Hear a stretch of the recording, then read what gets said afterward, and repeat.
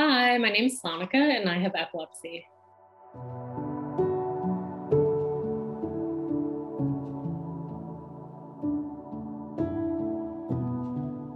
I'm a client at Epilepsy Toronto. I was diagnosed with epilepsy in 2011.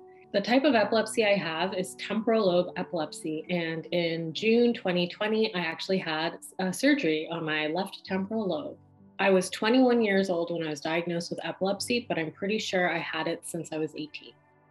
When I was told that I needed to have surgery for my epilepsy, I was quite scared. And that's when I met Epilepsy Toronto.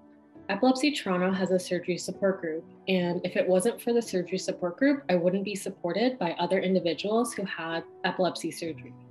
If somebody's been recently diagnosed with epilepsy, I'd highly recommend that they go to Epilepsy Toronto. Epilepsy Toronto has so many resources. Either you meet up with people one-on-one, you watch things online, or you come to support groups where you can see other people who also have epilepsy.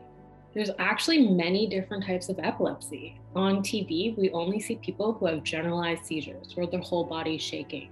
That's only one type of epilepsy. There's so many types of epilepsy that are hidden that you can't see people having seizures. So if there was one thing for me to tell the generalized population, I would tell them there's many different types of seizures.